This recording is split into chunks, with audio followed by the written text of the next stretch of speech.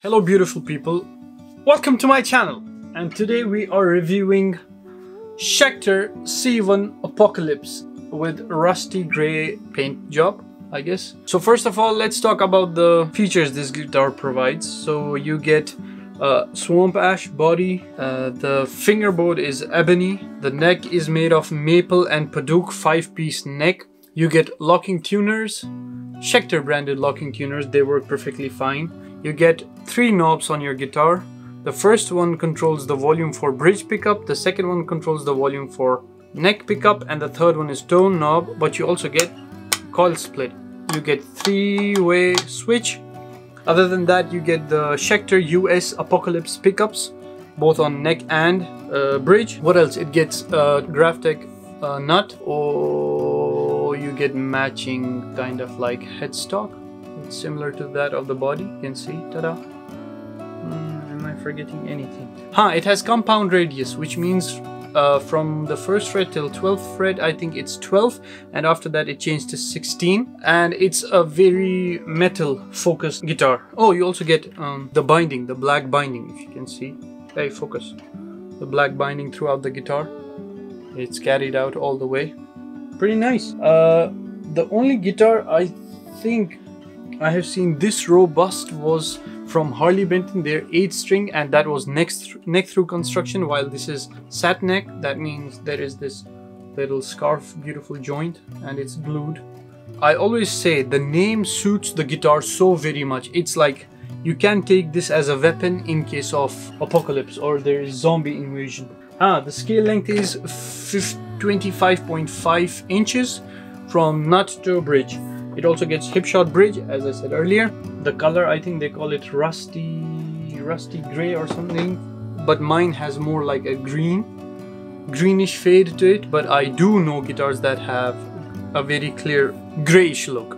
Now, a story behind how I got my hands on this guitar. I have this kind of love and hate relationship with Schecter. I remember I was in New Delhi and I played a red colored Schecter. That was also a C1 series, but it had, I think, Tunematic bridge, and I played it and I hated it because the frets, they were so bad, and there was no character to the guitar. Once I was in Germany, I was going through eBay Kleinanzeigen, and man, it looked so nice. It was like, I need to touch the grain, and I need to feel like how does this guitar feel in your hands. And I contacted the person and I was like, man, I want to buy the guitar, and at the time he was like, yeah, it's available for 700 euros. Luckily he was traveling that day and he kept the guitar in his car. He went to his holidays. When he came back, he traveled certain kilometers for me to another city, and then I got this guitar.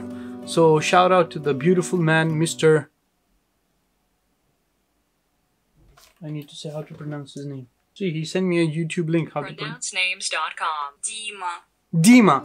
Thank you so very much, Dima. We are still YouTube friends. We are friends on Instagram. He supports my music, and this beauty used to belong to him.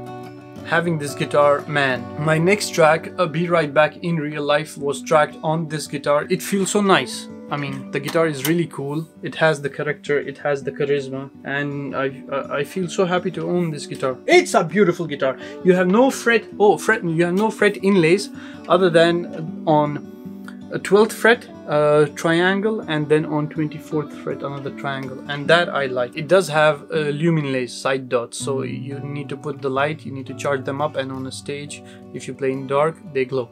Haha, they glow in dark. That's why they are called glow in dark inlays. Haha. So I'll be playing some, because it is a metal focused guitar. Should I do cleans?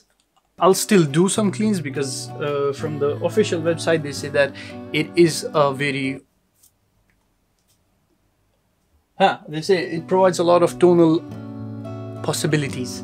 So we will check. We'll play some distorted parts, distorted riffs, and then we'll play some cleans. I'm going through my Ampero 1, big boy, going into my interface, which is volt something, blah blah blah, and yeah, let's see how that goes.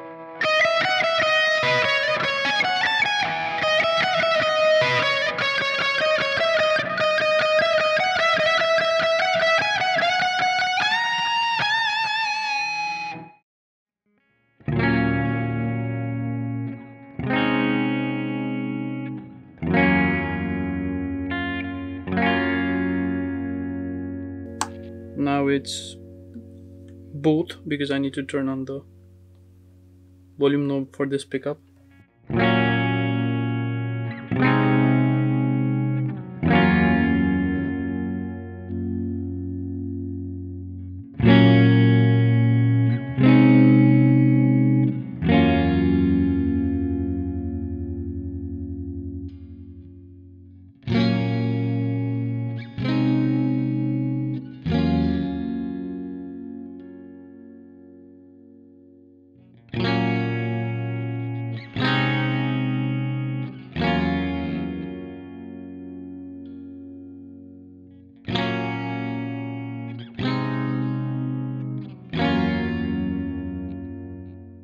I hope you liked whatever you watched, and in case you want to support me and make sure my music reaches new audience, please feel free to check my channel and my songs. Also, I would love to get your feedback. Tell me about things that I can improve on. Yeah, have a fantastic day and a fantastic life. Until next time.